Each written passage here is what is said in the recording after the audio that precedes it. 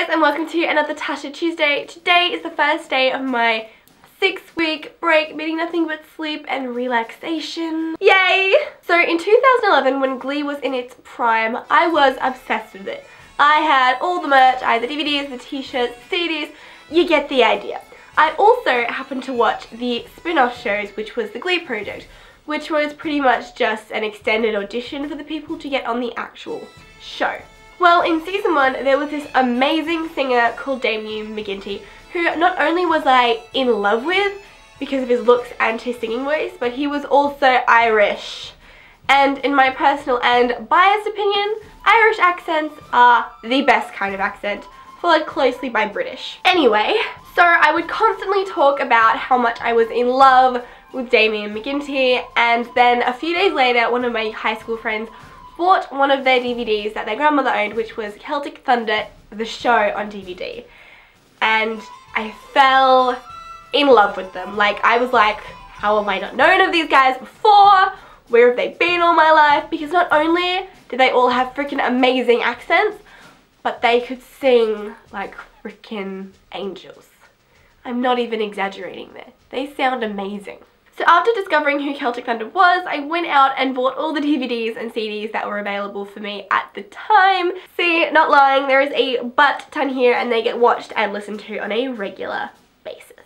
So I have been lucky enough to see Celtic Thunder twice live in the last 3 years. The first time I got the tickets for Christmas, and what originally happened was my auntie had bought the tickets from a friend and was going to give them to my grandparents for Christmas because she thought they would like them. So my mum found out, she rang out my aunt and was like, no, you don't understand. Tasha needs these tickets. Like, she is in love with each and every one of these people in Celtic Thunder. She needs it in her life. My auntie goes, are you sure? Like, she's 16. Are you sure this is the type of, like, thing she wants to see? Are you sure she wouldn't rather go to, like, One Direction? And Mum was like, no. No, this is what Tasha needs. Tasha's gonna love it. She will appreciate it much more than the grandparents will. So my aunt wasn't fully convinced that this was the tickets that I actually did want, but she sold them to my mum anyway, and I got them for Christmas. So at the first concert I went to, Damien McGinty wasn't there because he was currently on Glee, but that didn't matter because I got to see everybody else. They were amazing. I bought this Celtic Thunder t-shirt and I also got a program, and it was absolutely incredible. I never really understood people who cried when like their favourite bands or whatever came out, but I understood after that concert because I cried just a little bit when I saw them. The second time I saw them was earlier this year. My mum was ever so lucky enough to win tickets to go see them, which was amazing. And yes, I cried again when I saw them. Again, no shame. And let me tell you this, Damien McGinty, who was there this time, is a lot cuter and sounds a lot better in person than he does on any TV show, DVD or CD that is out there. So when I went the second time, I also got this amazing program, which was for Celtic Thunder Legacy, and they're all a little cute on the bottom there.